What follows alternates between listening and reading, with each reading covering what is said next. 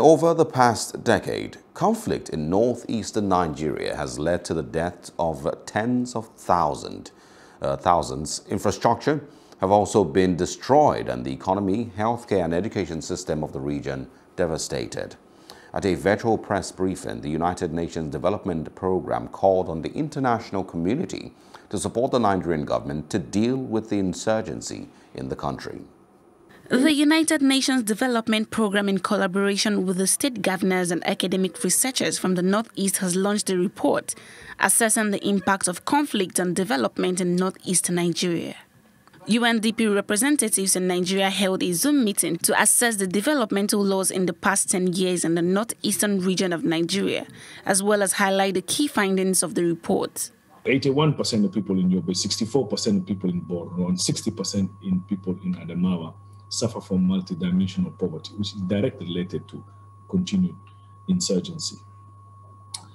On issues of gender, 80% of displaced populations and those affected are mainly women and children, and that's another aspect that we wanted to highlight in this report. In terms of GDP, the growth, economic growth and economic health of the region, the report points out that about double the current GDP has been lost because of the conflict. Some victims of the insurgency in the northeast had sad tales to tell. Ishaku Isa lost his herd of cattle and his farmland destroyed.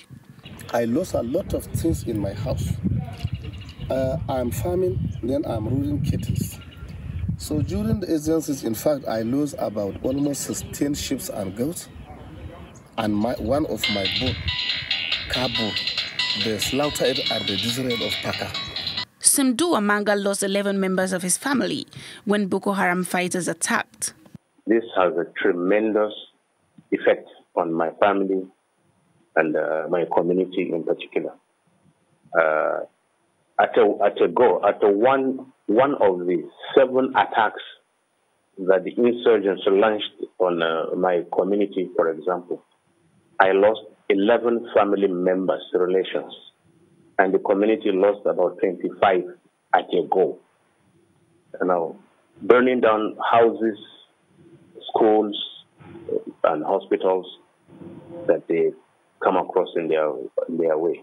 The UNDP is calling on the international community to double their effort in supporting the Nigerian government in dealing with the insurgency in the northeast and the country at large.